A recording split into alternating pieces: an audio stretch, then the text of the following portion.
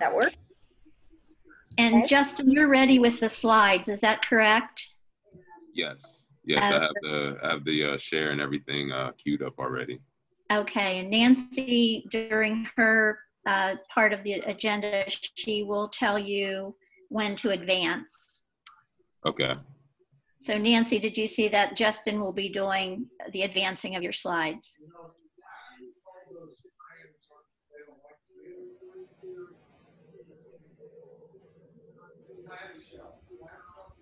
Okay. Panelists, if you can remember, when you're not up, put your mute on, but keep your cursor right next to the mute. Makes it easy to turn it back on. So we just want to keep distractions from our side, from the people who are attending. Yes, and captions are ready. We are live on Facebook, and we are going to go live. Are we all ready? I think so. Okay. So we'll go live in 3, 2, and 1. Well, hello, everybody. Thank you for joining us this afternoon, this early evening. Welcome to the session tonight. It's a learning from our history, living beyond the walls of the institution. I first would like to thank the Disability Pride Virtual PA 2020 and Vicki Landers for organizing the 30 days of the ADA, including our session. Just some housekeeping. All attendees will be muted. We will provide, attendees can provide any comments they want or questions via chat bar. And Mary Hartley will be serving as our chat monitor. Captions and American Sign Language are provided for those who require and need such. This event is being live streamed on Facebook as well. And the session is being recorded and will be available on the YouTube channel on Disability Pride Virtual PA 2020. And our stop time is 6 p.m. And if people have additional questions after that, they can contact the various agencies who are participating in this event. Justin, can you share the first slide, please? I'd like to acknowledge the sponsors of this event, Western Pennsylvania Disability and History and Action Consortium, also the Institute on Disabilities at Temple University, the Pennhurst Memorial and Preservation Alliance, and ADA30, Pittsburgh and Allegheny County. Also, I'd like to recognize two references for this. Justin, you can advance the slide, please. And one is the Pennhurst and the Struggle for Disability Rights, which is edited by Dennis Downey and Jim Conroy. Just came out in 2020 as an ebook and as a hard copy book.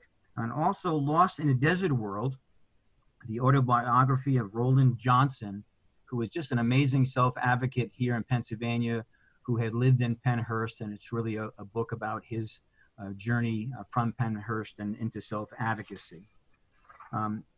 Our presentation today is really in 3 parts.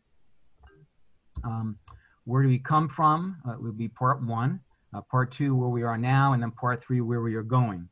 So we're going to start with part 1, and before doing so, I'd like to ask each panelist to very briefly introduce themselves. And why don't we start with Brenda Dare to introduce herself. Hello, everyone. My name is Brenda Dare. I currently work as an independent living project manager for Transitional Paths to Independent Living, a center for independent living serving Washington, Greene, and Fayette counties. I am a survivor of childhood institutionalization, and I am now a proud homeowner in Allegheny County. And I'm so thrilled to be with you today. Well, thank you, Brenda. Great to have you as well. Jamie, can you please introduce yourself? Hi, everyone. My name is Jamie Ray Leonetti. I am currently the Associate Director of Policy at Temple Institute on Disabilities in Philadelphia, Pennsylvania. I'm also a person with a disability, and I'm very glad to be here today. Thanks. Good. And Nancy Thaler, can you please introduce yourself? Hi, I'm Nancy Thaler. Those of you who know me may know me as the former Deputy Secretary for the Office of Developmental Programs, a role I served in twice. I retired in 2018 and I still do some work for the department. I focus on children who have medically complex conditions. More and more coming along these days, and we need to be more creative in how we enable them to live with their families and in the community. Good. Well, thank you, Nancy. I see Debbie, you're with us. Could you please introduce yourself? Debbie Robinson? She's in the ladies' room. I'm her aide setting up. She'll be here momentarily. Okay, I can introduce Debbie then. Okay. Debbie is the Executive Director of Speaking for Ourselves, a nationally recognized advocacy organization that advocates for people with disabilities and educates the public about self-advocacy and the potential of people with disabilities. Before joining Speaking for Ourselves, Debbie was active in the disability movement in New York State. Interestingly, Debbie was also present at the signing of the ADA in 1990, which is quite amazing since we're celebrating 30 years of the ADA. I'd also like to introduce Judith Grand. Judith, would you want to just give a quick introduction of yourself? I don't see no picture though.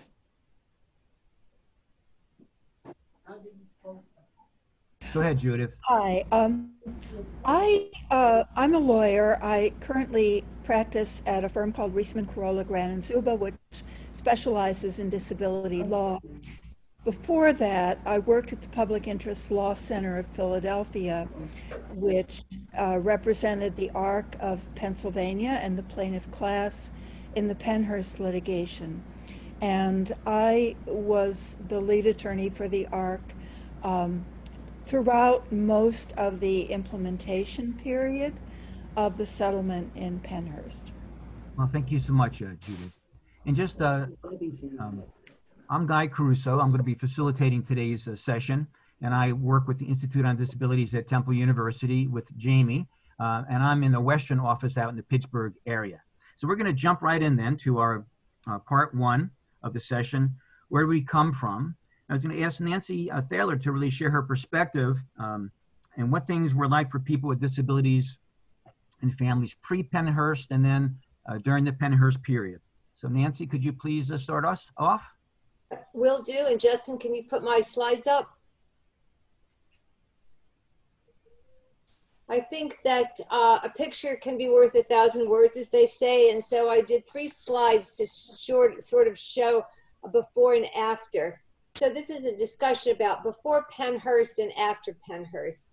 And the story before Pennhurst, and you could use any other institution, Willowbrook, Partlow, in the early 70s, in every state, there existed pretty much only large state institutions. And before the 1970s, no education, no public education. So families who had young children knew that they had to homeschool forever. No community services. The only thing really available to people were institutional services. And many families had a difficult decision to make. Many families said no, never, and their family members never went to the institution. But for many families, as the years progressed, it became more and more difficult as they had more children and more issues in their family. And so we, of course, saw the institutional population grow over that time. But in 1970, there was a lot of change in the air, a lot of change in the air.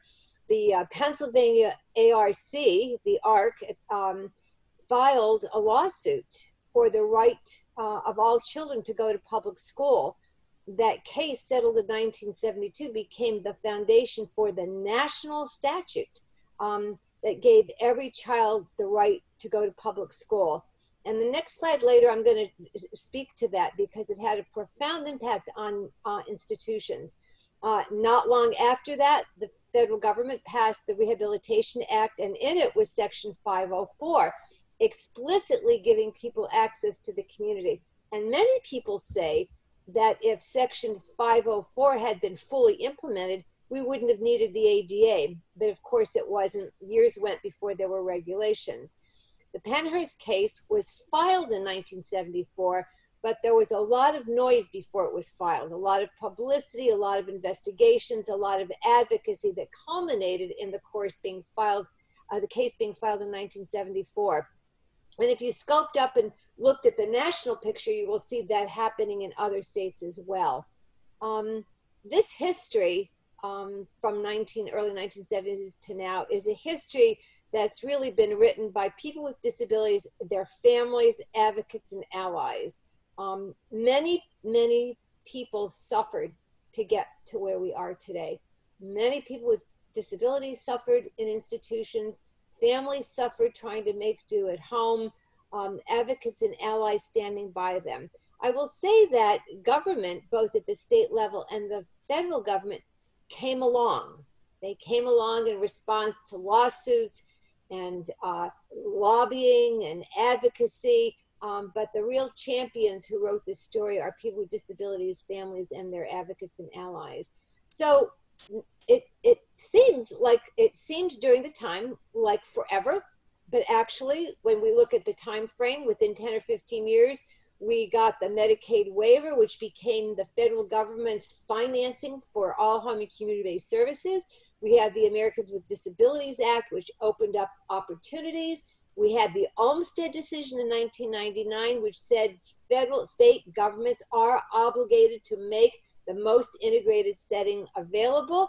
And then we had adoption of the home and community-based rule, which was based on Olmstead, which requires states to describe and to implement full integration of services. So in that span of time, a great deal has been accomplished. Next slide. The next two slides are sort of a picture of this story. This is the a bar graph of the census in public institutions in the United States. This is published by the University of Minnesota. They've been tracking data ever since then. And if you hide your panelist slide, you can see where it goes all the way to the end to 2016. But we start in 1880 with 2,400 people. Our peak is around 1966, and I have a little arrow that shows 1970. And then you see a precipitous fall of people living in public institutions. And a lot of that has to do with the right to education, because once the right to education was passed, which really is like ADA Olmstead for kids, because it gave every child the right to be integrated into a public school, children just stopped being referred to institutions. And so we saw very few admissions of children, and because of advocacy, the departure of adults, and it simply continued at a constant pace until 2016. The data shows there are a little under 20,000 people. It's 2020 today, so the data is going to look better than that. And that march continues. Next slide. And last slide. This is published by the Center on Budget and Policy Priorities.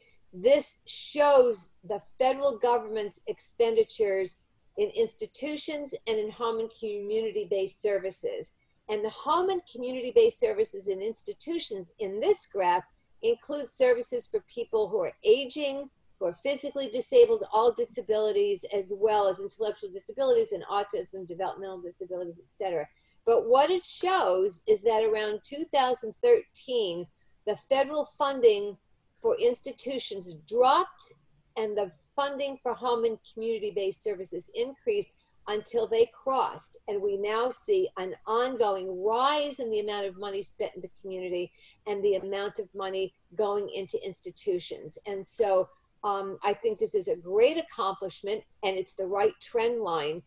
And I think the reason to look at these accomplishments is because they often say we learn from history. If we don't know our history, we're doomed to repeat it.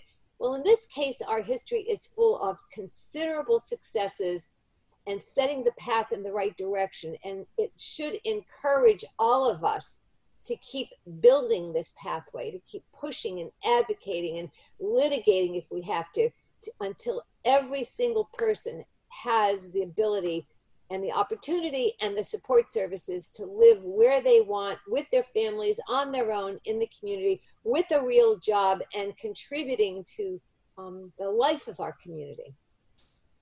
That's the end of my brief presentation on our history.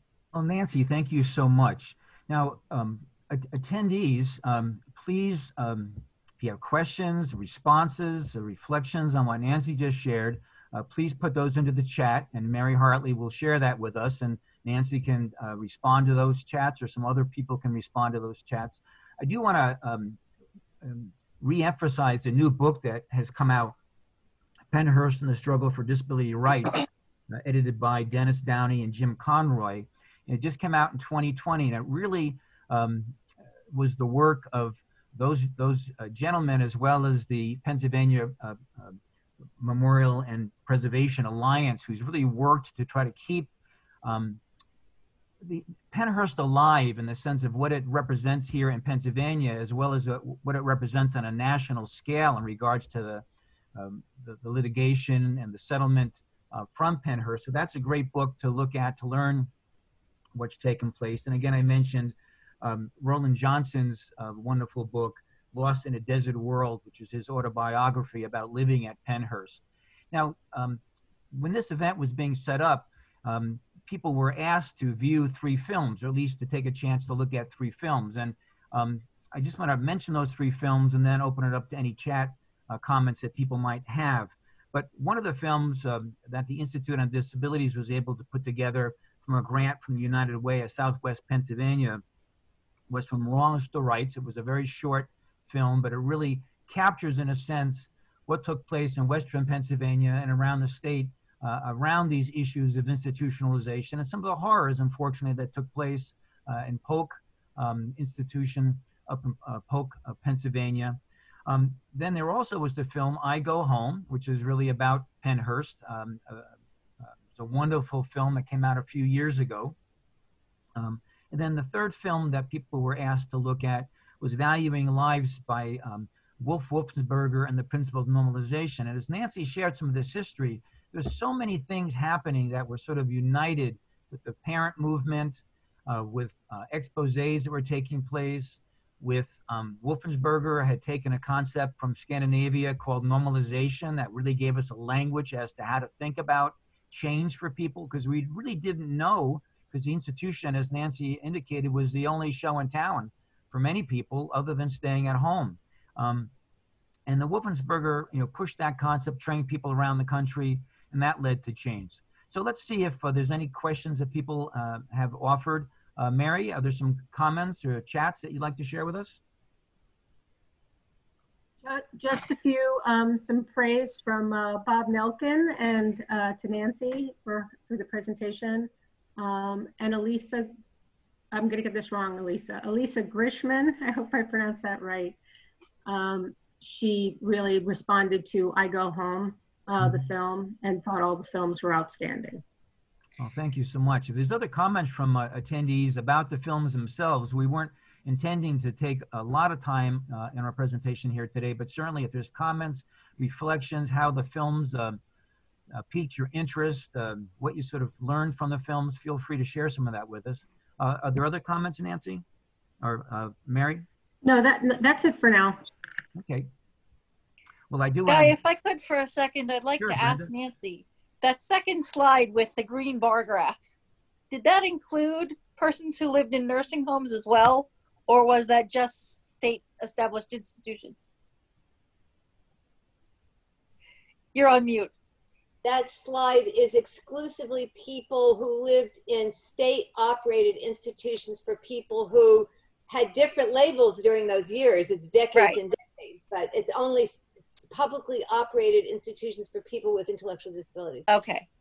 So if we were to extrapolate that data, we would see that those bars would rise a little bit higher and would be falling, but perhaps at a bit slower rate with the implementation of home and community-based services. I just wanted to clarify that for our viewers.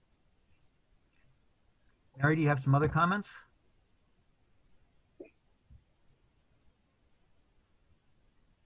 I'm good. Okay. I just wanted to give a shout out to Bob Nelkin. I'm so glad that he's joining us today. Bob is the person who helped get the film From Wrongs to Rights made, so generously funding that film from the United Way of Southwest Pennsylvania. And Bob was a crusader, along with a number of family members, um, Ginny Thornburg and others in Western Pennsylvania who visited institutions around the Commonwealth to really see what the conditions were like, and made various reports. And Bob's papers are actually, they've been preserved. So if you're interested, on our Western Pennsylvania Disability History and Action Consortium website, you can find a place to go to actually look at some of those original documents that Bob has from when he visited institutions in Pennsylvania. So Guy, we did have one other question, and that was from, I hope I get your pronunciation correct, Hend Guma. She asked if the Pennhurst lawsuits have been taught in school. She had never heard of it, and she had never heard of the videos. So Nancy, do you want to talk about that? I'm not surprised. I don't think that in our school systems, we teach much about disability policy or disability issues. That said, one of the good things about education is people with disabilities are there and present and integrated. And while there's a lot more the education system can do, we have to remember that they were in the forefront of doing this, of opening the doors and including people. And many of you, I'm sure, have stories about when it works really wonderfully well. And it means that people are growing up, people without disabilities are growing up with people with disabilities, and they're leaving their education system and they're going into all walks of life. They're the construction supervisor, they're the lady at the pharmacy, or the pharmacist, or they are the judge. And the presence of people with disabilities in the public school system has done everything to educate non-disabled people about people are people, and everybody deserves an opportunity, and they can be your friend. And I think that's the most important lesson that kids learn in school. Vicki Landers has mentioned to watch the Education Policy Forum tomorrow at 2 p.m., which will talk a bit more about this history. But as Nancy's indicating, you know, there's a lot that's not known about disability history. As we're finding out, there's a lot not known about Black history either, or women's history. So much of, I think the three films were trying to raise consciousness to try to really bring this to people's attention as to what has been and what is, and where do we want to go about this. And I know for me personally, when I went to school, you didn't see students with disabilities. And if you did, they were in the basement of the school, and that's where they stayed. Now, when my sons went to school and my other kids, they were in classes with students with disabilities, and it changed their whole perspective. And they didn't have to undo a lot of what many of us have to undo because we didn't have that inclusive background in many ways. Mary, there's some other comments? Yes. So Melissa Clark was asking, a couple people were talking about different things that have happened over the years, the timing of Bill Baldini's Suffer the Little Children, and its impact in 1968, and that was from Dennis Downey. And Melissa Clark asked, has anybody seen Crip Camp, the documentary on Netflix? Yep. I'll be talking a little bit about that in my comments. Okay, so we'll leave that for that. That'll be we'll be talking a little bit about that soon. Well, and you know, I'm a New Yorker by background, and for me, a lot of this was seeing Willowbrook on on the evening news with Geraldo Rivera, and just seeing the horror, the black and white pictures of people living in squalor. It was reminiscent of photos I had seen of concentration camps in Nazi Germany, and it was just such a wake-up call to see that treatment of people. And I came from New York State, which is the Empire State, and it was beyond belief that this is how we were treating people with disabilities. So a lot of this history is not known, and we're obviously trying to, our Western Pennsylvania Disability History and Action Consortium, please see our website. We have a wonderful historical timeline of what took place in Western Pennsylvania and around the country in some sense. So I think this disability history is really funding, people are really becoming much more interested in what's been occurring. Mary, any other comments? No, we're good for now. Thank you. Great. Any other reflections by the panelists on any of the three films that were made? I know, Nancy, you were in two of the films. You had a prominent spot, but any comments you'd like to make about your participation in the films?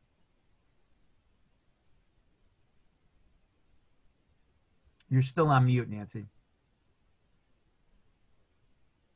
There you go. Not specifically about the films, but they are very powerful, and I hope that people will build their own libraries with links so that when you are at meetings or with people, you can link to them. And as you know, as I said in my presentation, a picture's worth 1,000 words. So I'm grateful to all the people who have been building this library of videos, because it's priceless. Yeah, in the film I Go Home, the Bill Baldini work is very much covered because it was so instrumental to really bringing Pennhurst to the public light. Again, we owe such a gratitude to the work that he did. And in other cities as well, I'm going to forget the person in Pittsburgh, but equally, journalists have done an amazing job of uncovering what takes place in settings for people with disabilities, and that has a big change factor. Yes, Nancy? Yeah, I do want to add something. The reason it's important for a significant number of people to know the history is because it is true, you can be doomed to repeat it. And I'm sure you're all familiar with the phenomenon of Holocaust deniers, people who want to believe that's not true and deny it, which is denying people their experience and their history. So it is important that there be a significant number of people always knowledgeable, aware, and articulate about this phenomenon of institutionalization. And the reason you have to remember it and know it is because it never goes away. This tendency to want to congregate people and isolate them, sound familiar at the border? The Japanese during World War, we have this tendency in our DNA somehow to want to do this. Sometimes because we think it will be better, it's never better. And so we've got to constantly be on guard about this new idea that comes up about why don't we build this place or get this farm or buy this building and everybody will go there and the services will be special. Special is never equal. It's not even adequate, and it's dangerous. It's why each and every one of us wants to do everything in our power to never go to a nursing home, because we know when we go there, we will be anonymous and we will be lost. So please do your role in making sure people know this history enough so we don't repeat it.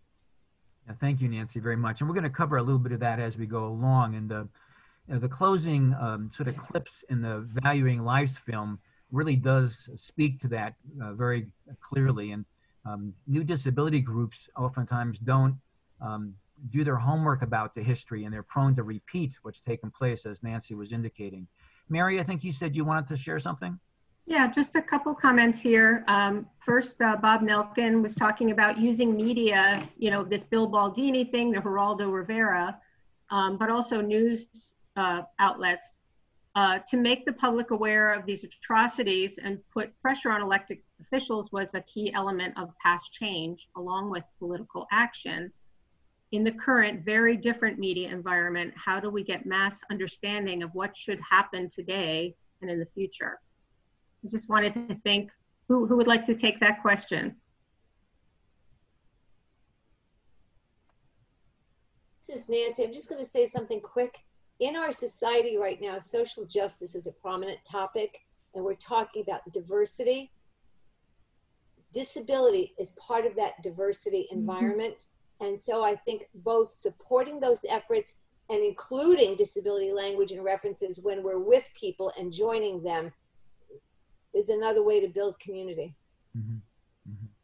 So, and going and sort of coupling with that, and not because they're the same, but you know, this media idea, the social media idea, or other kinds of outlets that we can use today.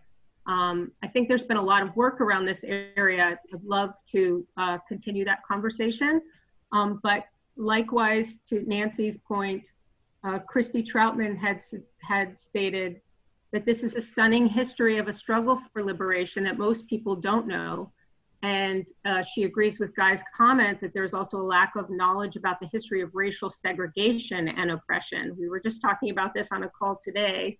Do any of the panelists want to comment on the ways the history of racism and of disability oppression intersect?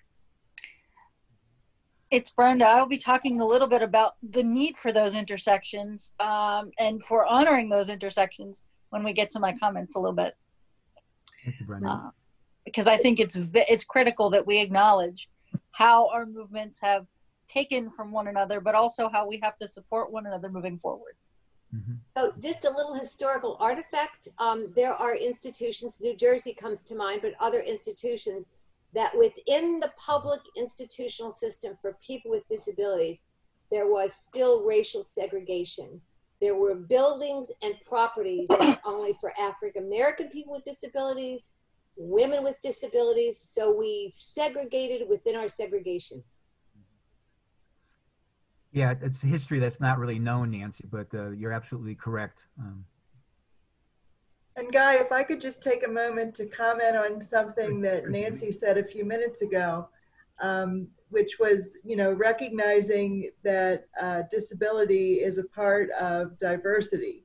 And I think that so often that gets lost in the discussion. So thank you, Nancy, for bringing that up. And I think one place where I really noticed it in the films that we previewed was in the film Wrongs to Rights. I remember a clip featuring Roland Johnson, and he kept asking the question, who's in charge? And that question really resonated with me. And if Roland were here right now, I would want to thank him for putting that question in the minds of not just people with disabilities, but all people, because I think that, it's a very helpful question to consider when we think about what is the future going to look like for people with disabilities in our community.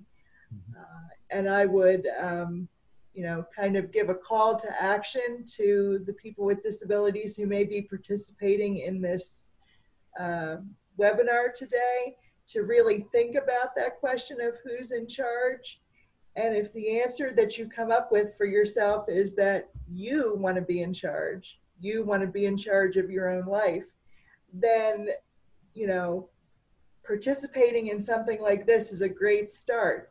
But make sure that you're out there and you're out front getting your voice heard when these disability issues come up. Because if not, we do risk going backwards. Thank you, Jamie. Guy, this is Debbie. I was going to use that in my opening statement, actually, and I know exactly where that came from because Roland taught me. He was my teacher when I first came out. So I was taught by Roland the advocacy, and who's in charge is what that came from the Everyday Lives. When we were first at the Everyday Lives, we were the only self-advocacy group there. Mm-hmm. And he used that because he knew that he made a statement with that at the first Everyday Lives when Speaking for Herself was the only self-advocacy group there. Thanks, Dad. That he said he was in charge, and we should be in charge of our everyday lives, and that's where he brought that up at the Everyday Lives Conference. I'm glad you spoke up. I was going to call on you because I know you and Roland were very close friends, and that he was your mentor. Yes. Again, I really, if you get a chance to look at Roland's book, it's Lost in a Desert World. It's well worth the read because he really shares both his history growing up and his Pennhurst years, but also his advocacy. Any other comments, Mary, that you want to share? I've seen a lot of action with people giving different references and resources. Anything else to share? Yeah, there's so much great chat here. I do in the chat as well. We can certainly post it to our History Consortium website.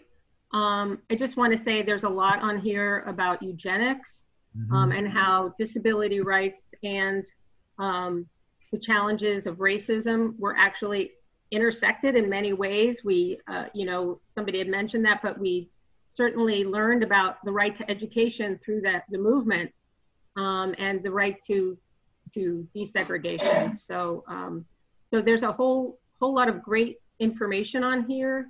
I think that there's some good, Lynn Takelet from the School of Dental Medicine talks about teaching this to her students, and this history, and there's so much good information on here. I hope we can share it out after the meeting. Thank you so much, Mary. I know in some of my teachings around the history of disability, teaching to professionals in the medical field is so important because they have such an impact on the lives of people, and really understanding, most have no idea of what this history has been like, and it really does change their perspective, and really puts the person with a disability at the forefront of really their own medical care and being listened to. So it's so crucial. Anything else from the panelists before we move on to section 2 of our session? So Christina Rude published Who's in Charge was an advocacy group, and I wanted to just confirm that that was the case, and if there's any information about it.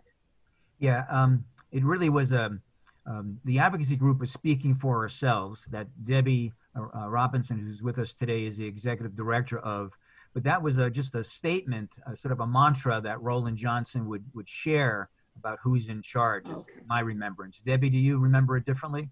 No, Roland used that a lot as saying that we are in charge, that, you know, of our own lives. He was in charge of what he wanted, and he really made it known to everyone. And he used that as like, you're in charge. He's like saying, we're self-advocates, you are in charge of your own lives. He made it known that he was in charge of his own life. He had his own house. He knew what he wanted, and he wanted to say that you can have the same thing that I can have. People wanted to live on their own, have their own home. I remember Roland wanted to live on his own. He had roommates. He wanted his own house, and he was able to get his own house. If he can get his own house, and he lived in Pennhurst, he came from Pennhurst, so he trying to say, people with disabilities, that you're in charge of your own lives, that we are in charge. Thank you, Debbie. It's so powerful. And I'm sort of a recovering professional myself. And when you go to school, go to college, you sort of learn that you're the expert. You're supposed to make decisions for people. And it was eye-opening to me to come in contact with Speaking for Ourselves, to listen to Roland, to listen to other people who really opened my eyes as to what my role was to be, which was not to be the expert over people, but to support people, to listen to people. And Nancy Thaler was brilliant and doing the everyday lives and bringing all the parties together so we could all learn from each other. And I think that was the crucial piece. And certainly Roland, you know, who's in charge, really made it clear that we needed to listen much more carefully to people with disabilities about what they wanted in their lives and how could we support people and not control people. So that was really powerful. Yes, Nancy. Guy, I just put in the chat box, Roland gave a speech at the International Conference on Disability in Toronto in the 90s, I think maybe 1993.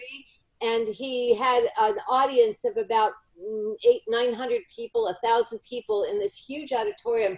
And he gave a riveting speech. Debbie, you're right next to him on the stage, asking who's in charge. And it's up on YouTube. So I think if you Google, you know, Roland Johnson, Toronto, who's in charge, it should come up. Yeah, thank you so much, Nancy. Thank you, Nancy. Yes, he did. Roland was a very powerful man with a lot of passion, so that's well worth looking at. Let's transition into our second question. We really appreciate the comments and the chats from the audience and the resources that you're sending out to us. So part 2 is really where are we now? And I really wanted to ask Jamie to talk a bit about the Home and Community-Based Services Final Rule and a push to end 14C and segregated employment. So Jamie, could you talk a bit about that? Sure, thanks, Guy. So as many of you that are participating today may know, we are in a time right now nationally where we're dealing with something that's called the Home and Community-Based Services Final Settings Rule, or sometimes you might hear the Home and Community-Based Services Final Rule, or the HCBS rule.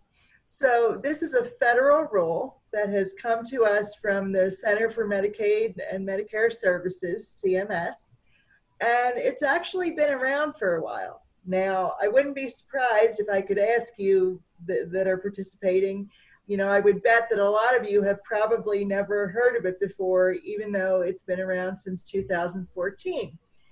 And I think part of the reason for that is that CMS recognized that this rule was going to create a change, and that because it was going to create a change, it was going to take a while for it to be fully known and fully implemented.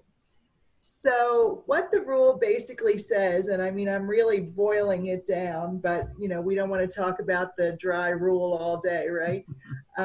But what the rule basically says is that if you receive services that are funded with Medicaid dollars, so for example, in Pennsylvania, waiver services, if you get those services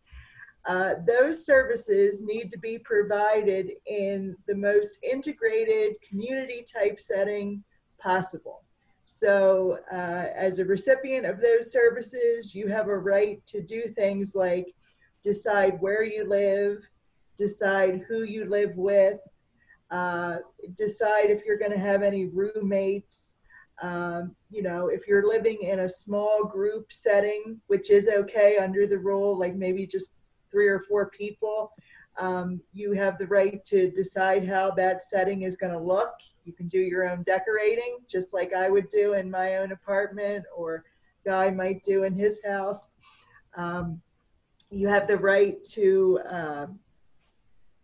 be able to lock and unlock your doors in your home, which might sound like something that's commonplace, and well, doesn't everybody have the right to lock and unlock their doors? But no, prior to this rule, there was some belief, at least in the system, if you will, that people with disabilities, some of them did not necessarily need the ability to lock or unlock their own bedroom door or come and go from their home as they please. So really, this rule just puts an emphasis on the ability of the person to, as Debbie has pointed out, be at the center of their own life and be in charge. And it really emphasizes the need for person-centered planning. So when we talk about person-centered planning, that leads logically to the conclusion that, you know, my life is not going to look like Nancy's life. Nancy's life is not going to look like Brenda's life, and Brenda's life is not going to look like Debbie's life. And that is important. That's an essential component of this rule. As you might imagine, there are some issues surrounding the rule.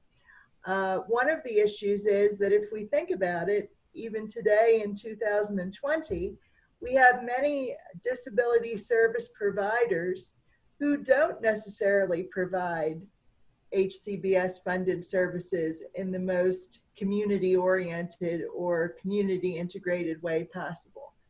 And because of that, some of those providers may have to change the way they do business in order to comply with this rule. And CMS recognized that that might be difficult, might be challenging, might even be scary for not only the providers, but maybe even for some people with disabilities who were so used to being part of a particular program or having things set up in a certain way. So because of that, the implementation period for the rule is very long. I said that it first appeared in 2014, which is true. And up until a few weeks ago, we thought that we were going to have until 2021 to come into full compliance with everything that the rule requires. Well, thank you very much, COVID-19. CMS has announced that we now have until 2023 to come into full compliance with the rule because of COVID. And I think I may have misspoke just a moment ago. The original deadline was actually 2022, and it's now been extended to 2023. But one of the reasons why I bring up this rule is because it fits right into sort of what we're seeing in society right now in a couple of interesting ways. I mean, on the one hand, we've seen recently a push to move away from institutional settings. So in Pennsylvania, we even have the Office of Developmental Programs deciding about a year ago or so now that they're going to close 2 of our state intellectual disability centers, our state ID centers. So the Polk Center and the Whitehaven Center. And part of the reason for that is this whole idea that people with disabilities need to have the option to be able to live in their own community with support if that's what they choose to do. So, you know, on the one hand, we have that sort of institutional closure that's moving forward. And then on the other hand, we may have some people who are saying, well, wait, you know, what's the problem if I want to build a housing complex, for example, and say that I only want people with disabilities to have the ability to live there? You know, why is that a problem? So there's this disconnect, and I think that the rule really helps to address that. The other thing you mentioned, Guy, was the shift away from segregated employment settings and toward competitive integrated employment. And that's the whole idea of the 14C. For those that might not know, 14C is simply a designation in the law that gives an employer a certain certificate, which allows the employer to then pay a person with a disability less simply because they have a disability. I mean, that pretty much sums it up. So in Pennsylvania, we currently have, and I just did a check right before the meeting here today, looks like we have 83 providers that still hold these 14C certificates, which give them the ability to pay a sub-minimum wage to people with disabilities. That is a wage that is below our federal or state minimum wage. And sometimes it's so low that it's even, you know, pennies for hours of work. So this is a big problem, as you can imagine, in the disability community. People with disabilities have reached a place where they are demanding real jobs for real pay, real work for real pay. And that's that move away from the 14C certificate. Pennsylvania has made great progress. We used to have many, many more providers holding 14C certificates, and now we're down to 82 or 83. And I know that still sounds like a lot, and we have a ways to go. But I think we will get there if people with disabilities continue to advocate for themselves and say, you know, we're capable of real work with supports or without, and we demand real pay for real work. Now, I know we wanted to ask Debbie some questions about the whole idea of institutional closure, because as the president of Speaking for Ourselves, you know, Debbie has sort of been in the trenches with this whole idea of institutional closure and the shift toward community. So Debbie, I'm wondering if, you know, are you ready for some questions? You have to unmute yourself, Deb. Thank you. Now I'm off mic. Okay. So I know one of the things we wanted to ask you was, you know, as the president of Speaking for Ourselves, why is it that you and the advocates in your organization have been so vocal about the need for institutional closure? Well, Jamie, as you know, I remember when I first came on board, my first task was, I didn't know anything about institutions. So what Mark and Roland did was take me to Pennhurst on the day that it was closing. So that was my first experience coming in from New York like Guy did. I didn't know anything about institutions. So my first experience was going around. Mark took me to Pennhurst, and Roland was in the back seat. And then he started telling me about Pennhurst, and it was funny that that was the day that Pennhurst was closing, and I was in the front seat trying to, you know, being the new kid on the block. So that was my first experience, and it was scary. I just going around looking at it, it looked like a scary movie. Mm-hmm. I was scared. My second experience was when I was president of Philadelphia 6 months after. I had a young lady, I had members in my organization, chapter members, that came from this particular institution. It was Pine Hill. Judy will remember, it used to be. And members, they were from this institution. This one woman that was in a wheelchair, her name was Betty Brittany, invited me to come in to this other institution, Pine Hill, it used to be called. So that was my first visit inside of one. And what I saw, I can understand why Speaking for Herself wanted to, it was horrendous. It was horrible. Was the worst thing I have ever seen. Kids, people in bed and like it was in cages. It was horrible. You know, and also with Roland and Mark telling me the history about and Pennhurst at the same time, I had some ideas, and our members in Philadelphia came from institutions. Our members came from Pennhurst. And so that was their passion. And Roland always taught me they're the driving force. The members drove, Speaking for Ourselves members drove us to this point because the majority of them came from Pennhurst or from other institutions. Thank you, Debbie. It's really eye-opening. Jamie, do you have some other questions for Debbie, or do you want to share some things about the closures happening here in Pennsylvania? Actually, I want to ask Debbie if she has anything else she would like to share as we're talking about this whole issue of the closures. I wanted to share something that Roland and Speaking for Herself also started, was this national movement that we had started. And also it was the Close the Door campaign for the national movement. Because this became national. As you heard, I think Nancy said there was other institutions.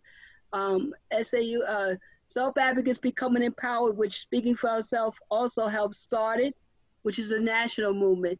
Out of that, Speaking for Ourselves helped them also look nationally, and they came up with Close the Door campaign, which nationally had to do with dealing with institutional people in institutions, national, not just Pennsylvania, all over the world, all over the United States. So we came up with help them get a national movement called Close the Door campaign. And we had a committee to deal with that. Speaking for Herself had a committee that I was in charge of, and that committee was only to deal with closure. Like we helped close Laurelton Center, Laurelton institutions. So we, you know, and help people, not just closure, but I wanted to add that we also supported and helped with the transition, help people transition to the community, work with the families, work with the provider agencies. We just didn't dump them in there and without support or any kind of help. So we work with the community and their families to help with the move as well. Thank you so much, Debbie. Jamie, is there anything else you wanted to share about the closures that are being talked about here in Pennsylvania? And you're on mute, Jamie, if you're there. Yes, guys, sorry about that. I would just mention that the whole closure process is continuing in Pennsylvania.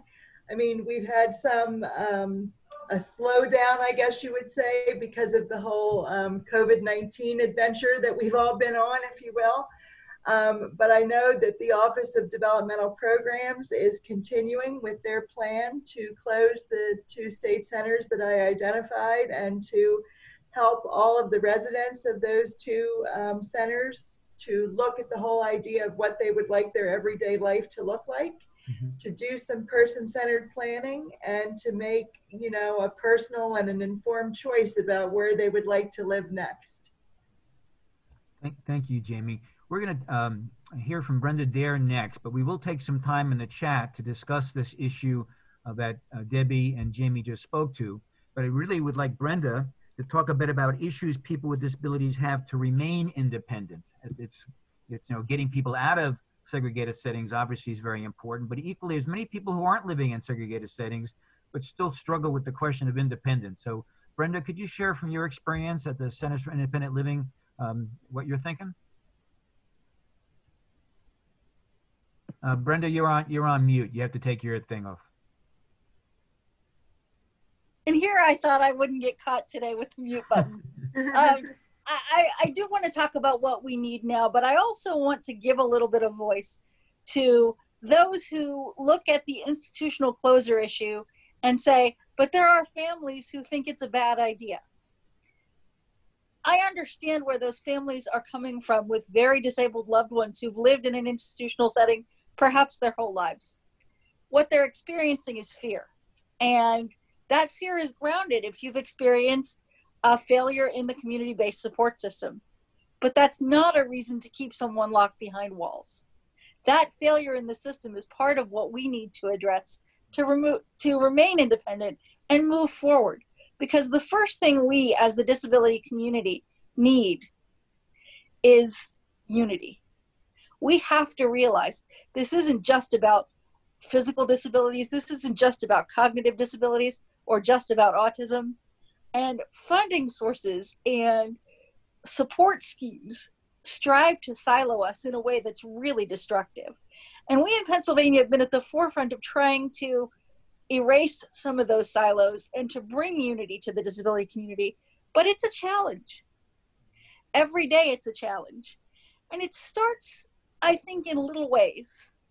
As a person with multiple disabilities, I've always worked in the disability services field, so I'm lucky there that it's been based in personal experiences.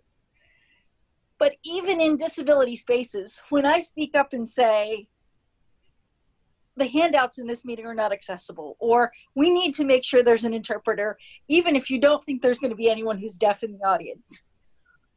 A lot of times, even in disability spaces, those statements solicit eye rolls. And we have to be willing to stand up to those eye rolls and to say no, all means all. And I think in Western Pennsylvania, we champion that very well, but we have to remember to continue that. Because every time we say to somebody, it's all right, we'll cut out that support to stay under budget for this event, we shortchange ourselves. Because if we don't practice unity, we can't preach it. The next thing I think we need are strong supports, and not just government funded supports. We have to look at building supports within our own community. The COVID crisis has really brought to light the shortcomings of the formalized support system and some real innovations in the informal support systems that we're able to build for ourselves. There are mutual aid communities springing up all over the internet for people with disabilities to support one another, who say, okay, maybe you're somebody who can't get out because you've got health challenges that mean it's not safe to be out right now, but maybe you can help somebody else with phone calls. And maybe that person who's not so great at communicating has different health challenges, and they can go to the grocery store. And I think it's important that we tap into these things. Also, that we as a service system start funding some of those grassroots projects with seed money to make sure that they continue. They don't need to be major projects, but if you give a mutual aid group $1,000 to reimburse people for gas who do errands for people, you've gone a long way to making sure that people are safe for 2 and 3 months at a time. You know, a lot of times we think about things in terms of line items. Well, where can that fit in our budget? How does it fit to a reporting goal? And I'd really challenge the system itself to flip that thinking. And instead of where does it fit into a program, how can we make the work that needs done be a program somebody will want to pay for? And that's tough, but I think that challenge is in front of all of us. Because if we don't start utilizing some innovative approaches, we are reaching a point where, disability services is the largest portion of the Medicaid budget in Pennsylvania. We are constantly told that by elected officials. And part of the answer is, okay, then let's look at what we can do from the other side of that to contain medical costs. But a big part of that is, what other innovations can we bring to the table that enable people to get the supports they need in a way that doesn't look like traditional support models? Another thing we need, and perhaps the most important thing we need as people with disabilities, is to capitalize on our own power. It starts with voting. I know that a lot of people were really upset by the vote by mail issue. I'm a person who prides myself on being somebody who always makes it to the polls. But we have to remember that vote by mail gives access to everyone. But they didn't do it right this time.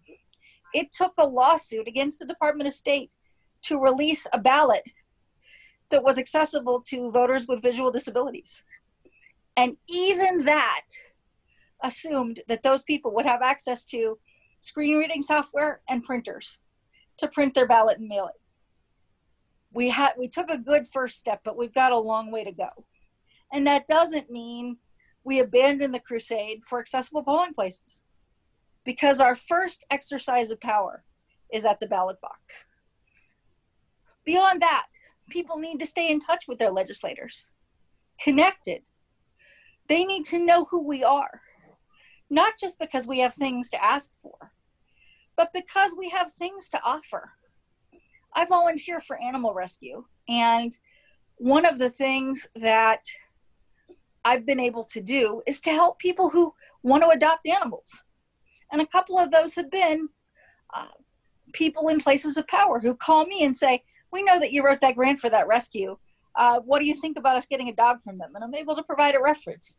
That's just one example of how you can leverage skills that you have to give somebody something they need, and not always be the person on the other end asking for more. Because I will always ask for more. But in the other hand, I've got to have something to give you.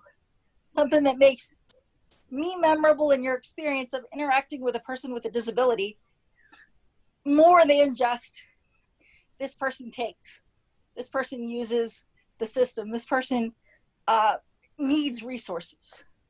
We have to be a resource while we need resources. And all of us have things to offer. And not all those things are super obvious. We might look at somebody who has a more significant disability than mine and say, well, we have to monitor our expectations for somebody because they communicate differently. And if we do that, we're shortchanging not only that individual, but ourselves for the things that they might be able to offer to us. And When we begin to really embrace the idea of capitalizing on our own power, we start thinking more broadly. Economic power. How many of us know about disability-owned businesses? How many of us think about whether or not a business that we shop in has a 14C certificate? How many of us say, well, I know that restaurant has 3 steps, but they also have a really killer pad thai. And I don't have anybody in my party that has a mobility need tonight, so it's okay. When we start backing up our values with our dollars, we will see things change. When we start really living the value of access for all, we will see a major change. And that's hard to do. It is very hard to do. But if we look to other movements, and this is where we're going to talk about those valued intersections, we can gain power and strength from people beyond the disability community. We have to get together. The Black Lives Matter movement is also about my life.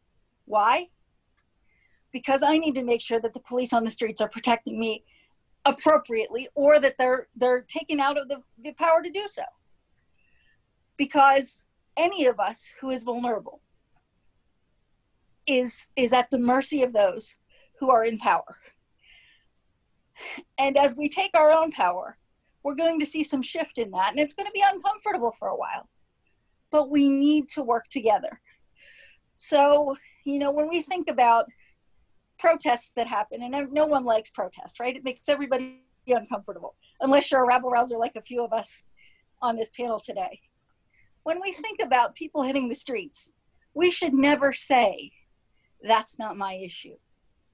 Every issue that matters to the quality of our community should matter to us. And we need to hold organizers accountable to make sure that the actions around those issues are accessible. We need to offer our voices and our bodies to their power and the things that matter on a day-to-day shifting basis to the best that we're able. I'm not advocating anybody to put themselves at undue risk, but we need to be willing to speak up.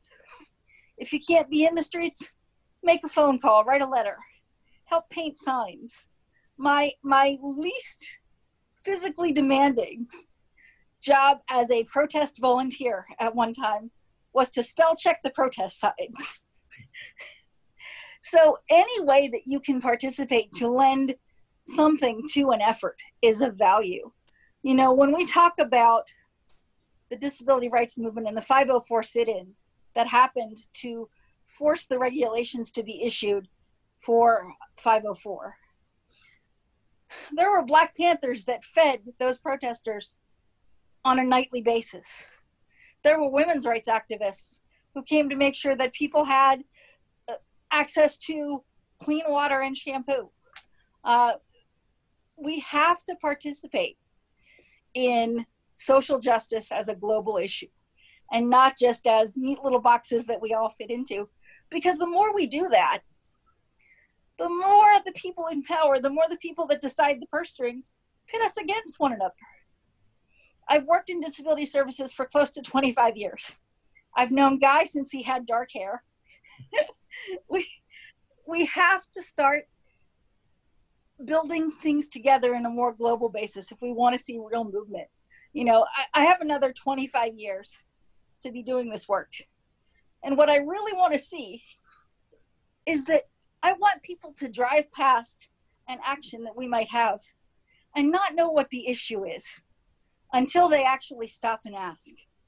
Because I don't want them to see that, you know, oh gee, that's a crowd of folks of color, or that's a crowd of people who use wheelchairs. I want people to really come together. And that's a hard charge to live by. It doesn't lend itself to a lot of rest and contentment. But if we build each other up, we can get this done. We can move forward. Roland says, who's in charge?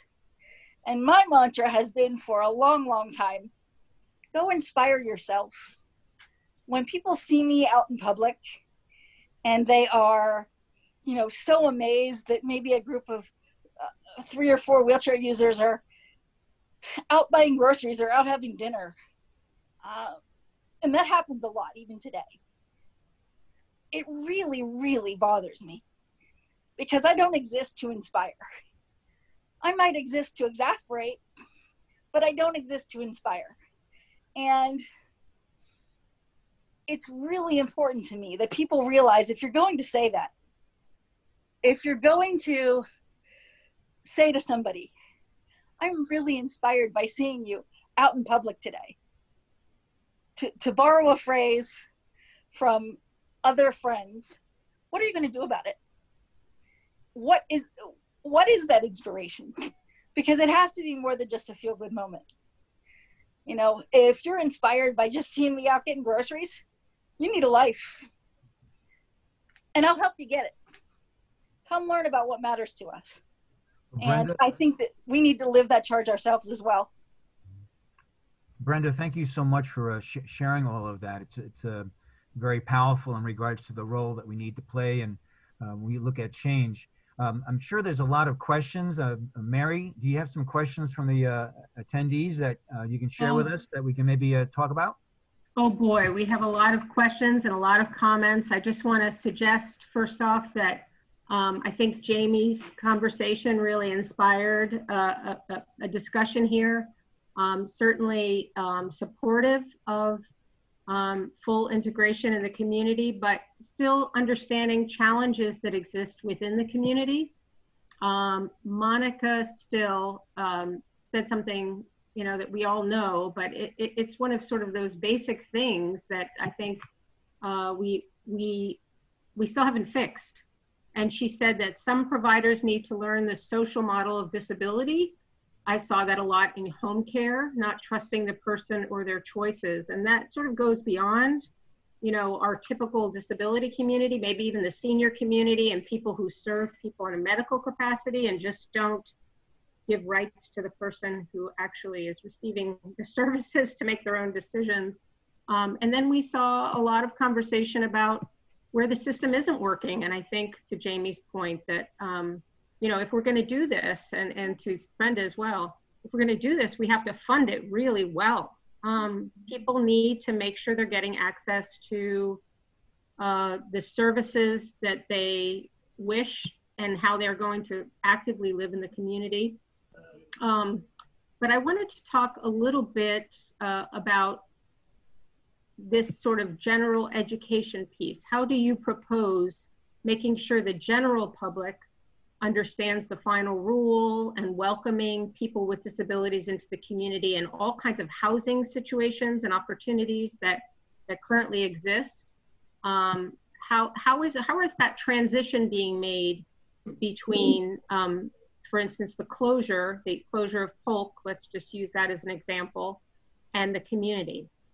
Maybe I wonder if Nancy Thaler could talk about that, and then maybe Brenda with her experience with nursing home transition. Sure. I started in the field in 1971 before Pennhurst was filed.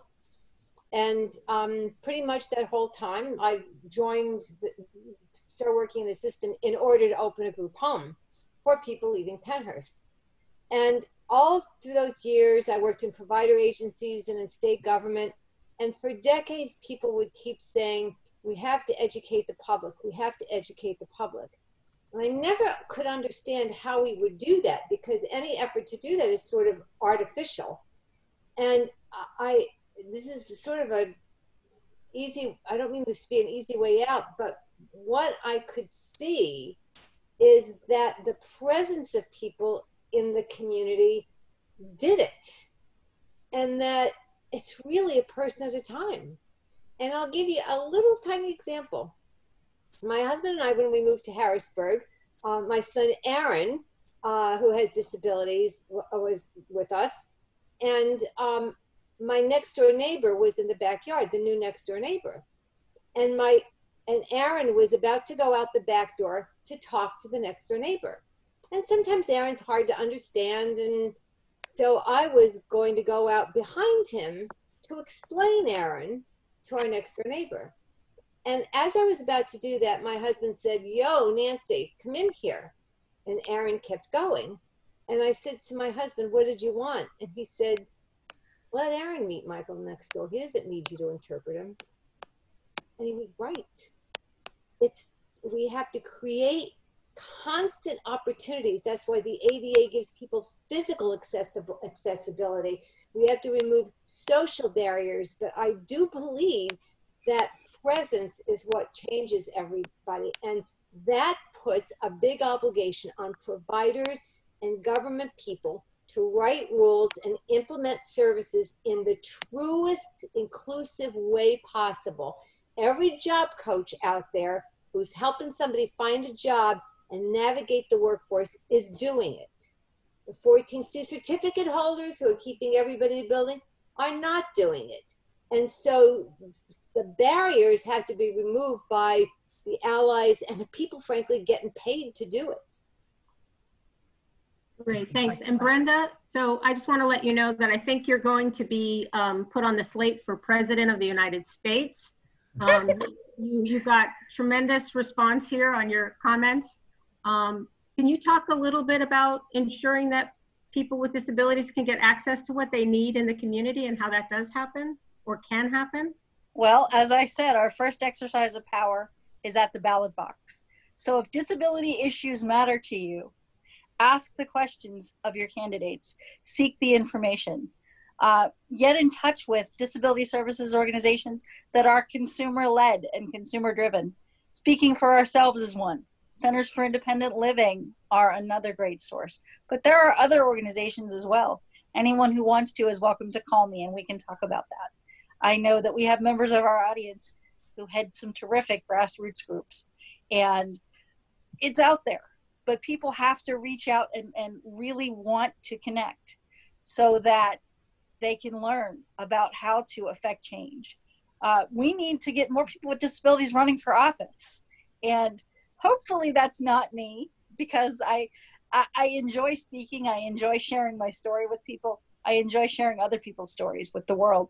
I don't necessarily enjoy the idea of what modern politics has turned into for a lot of reasons. Not only that, but I don't know if people know this, there is not one single accessible bathroom in the Pennsylvania Capitol. There are a lot of them that try, but there's not one single accessible bathroom in the Pennsylvania Capitol. And they're hard to come by in Washington, D.C. So that's my excuse for a reasonable accommodation of not running for office until the presidency is a remote position. Brenda, let me just jump in for a sec to make a comment. Sure. Nancy has a comment.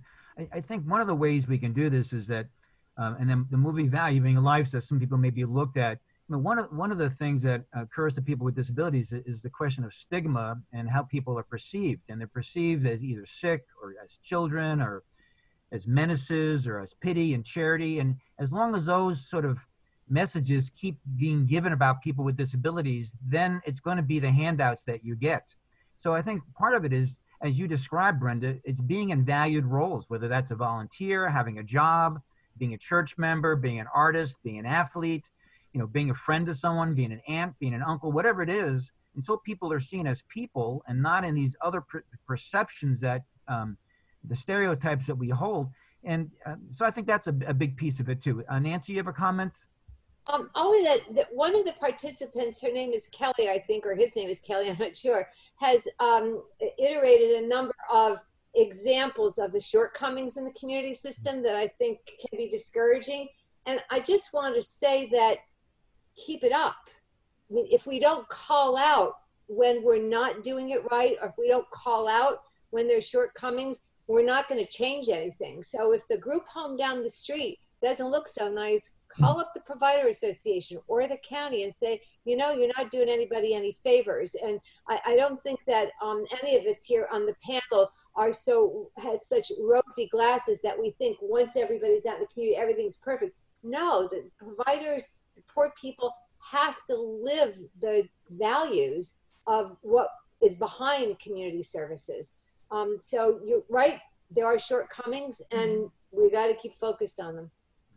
I'd like to, Guy, can I say something with one of the things that Speaking for Itself did? we got 7 people out of Woodhaven, and that was one of the issues we dealt with.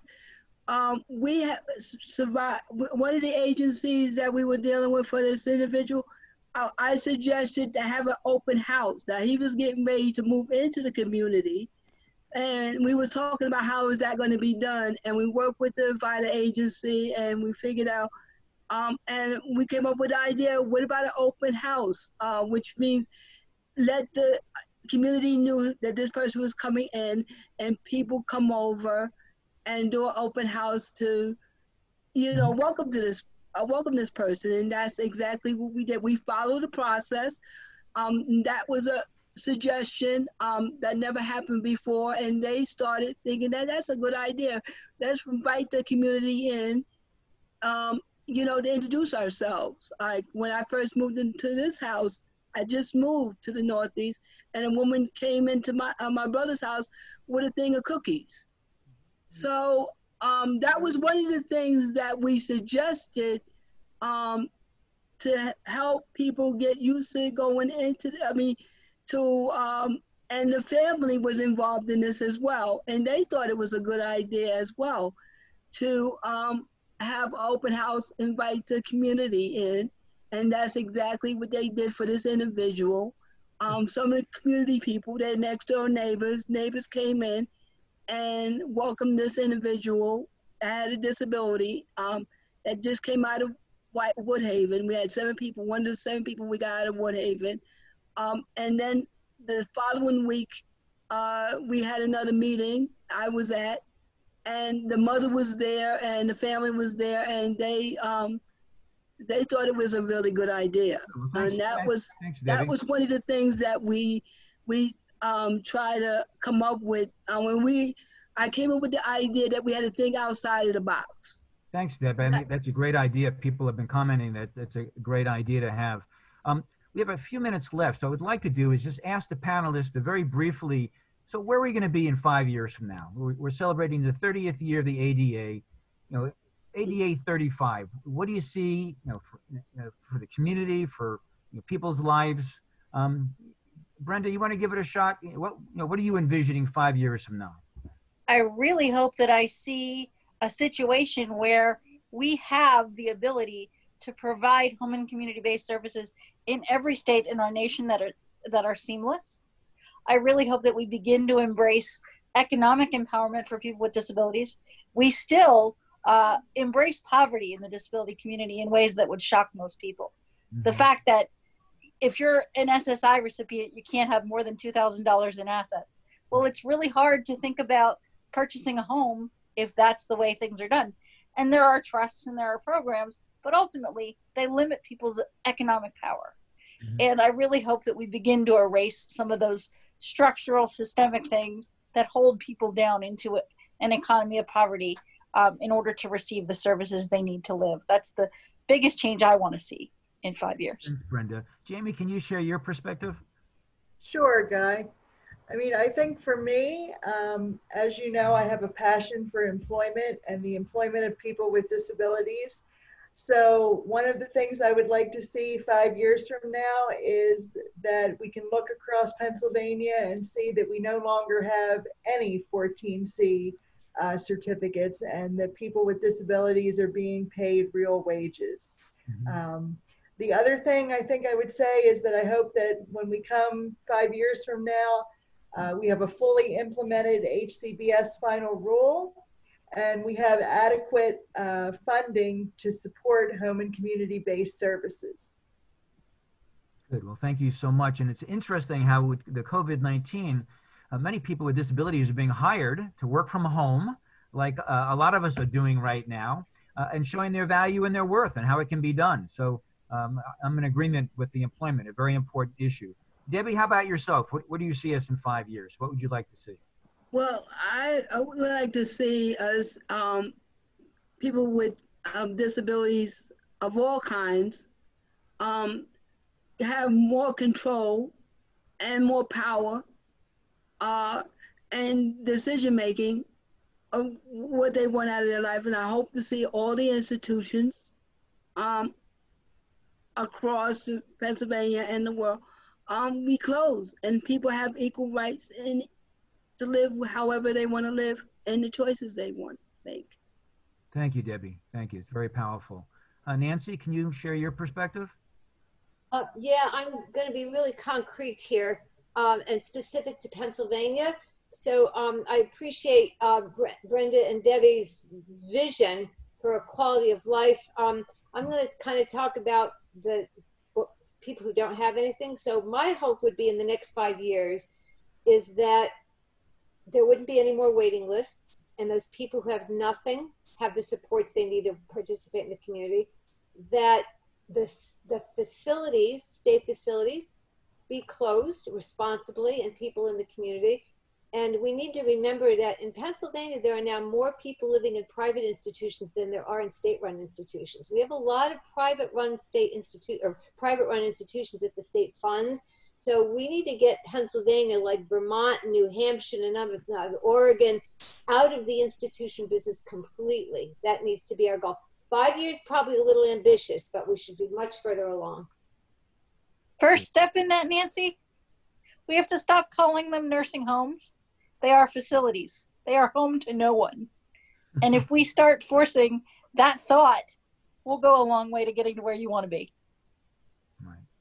Yeah, just a comment I'd like to make. I think we've learned so much in the intellectual disability world, you know, from just years and years of advocacy, like speaking for ourselves, lessons learned from families, the ARC movement and the UCP movement. And we have a whole new set of parents now with children with disabilities and the label being autism. And I hope that we can share our history and learn from one another, because I'm very fearful that we're sort of going backwards in some sense and